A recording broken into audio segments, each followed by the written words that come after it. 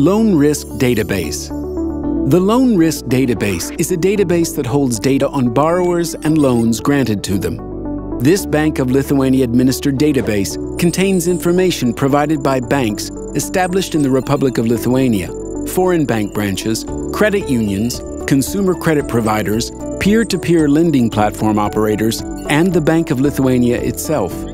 The database can be of use to each and every one of us. Residents and representatives of enterprises can view their data in the Loan Risk Database. They can receive data on current or past financial liabilities, recognition of defaulting on obligations, or once again fulfilling obligations, and on data recipients who were presented with information about a person over the past 2 years.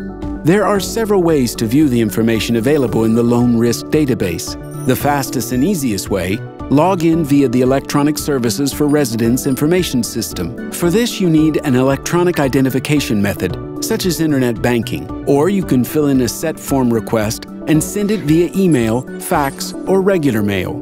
Data in the Loan Risk Database are key for supervision of the financial sector. By analyzing data, we can foresee ahead of time risks to the stability of the credit market and curb these risks. Summarized data on loans is also used by statisticians and analysts when preparing various reviews.